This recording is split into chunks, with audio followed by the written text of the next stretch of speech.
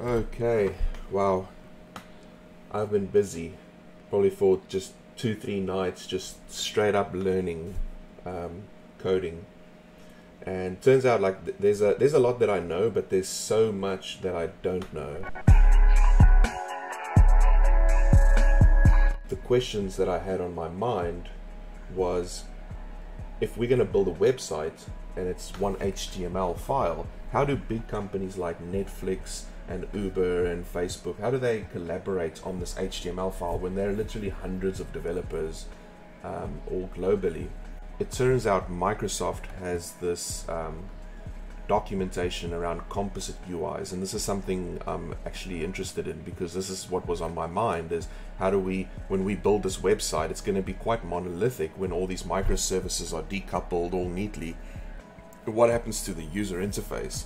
And there's this concept called composite UI where you can actually break down the user interface into smaller blocks, and each of these blocks are independent and they have their own functions and features, and if they're down, it actually falls back, the website can fall back to something else. So this is a very neat decoupled architecture for UI based microservices.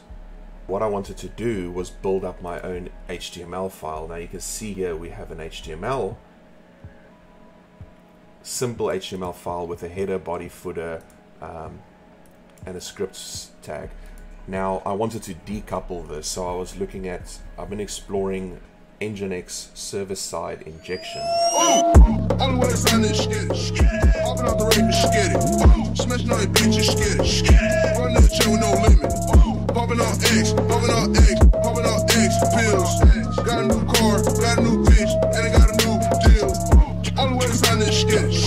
Hopping out the rape and skid it. Smashing all that bitch and skid it. Running the chain with no limit. Popping on X, popping on X, popping on X pills. Got a new car, got a new bitch, and I got a new deal.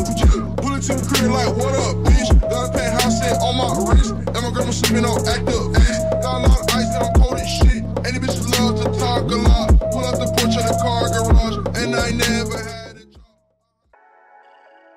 Basically, what I did was I started up with this basic HTML page, and I was thinking, how can I decouple all these bits and pieces so that this file doesn't become a monstrosity?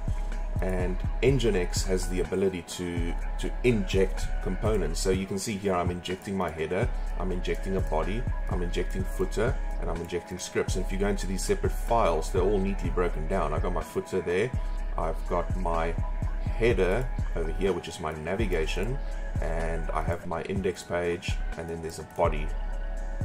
Body, here we go, body, and the content will be rendered inside here. Now I needed a web server, so I chose NGINX. If I show you how insanely small this web server is, 16 megabytes, that is like super tiny web server. Now I don't want massive node images and things like, I don't want all this dependencies and stuff on this server. I want just my static HTML file minified, bundled, and deployed to this web server.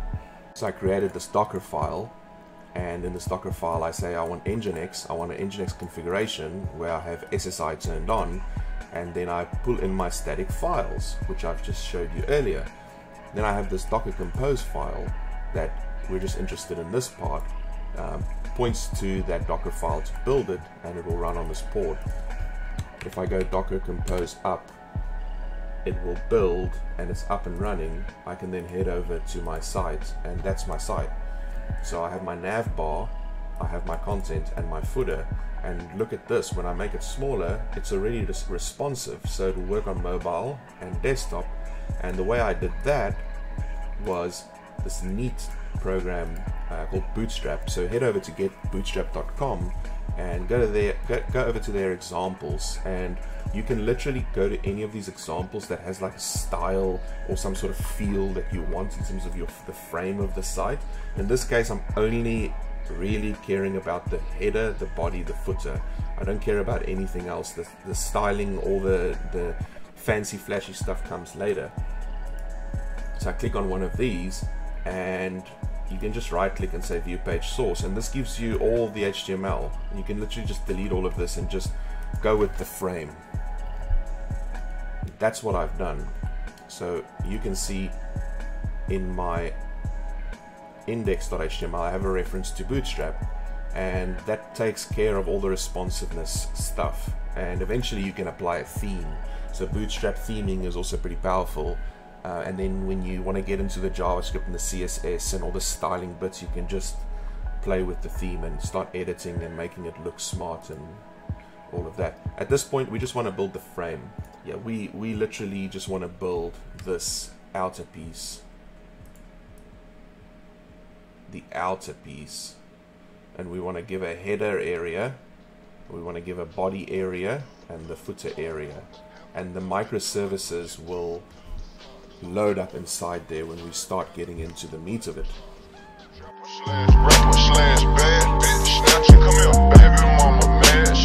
I realized how much I don't know in terms of like UI development, so it's not just a simple HTML file. There are things like Angular, Knockout.js, and React, and there's a whole bunch.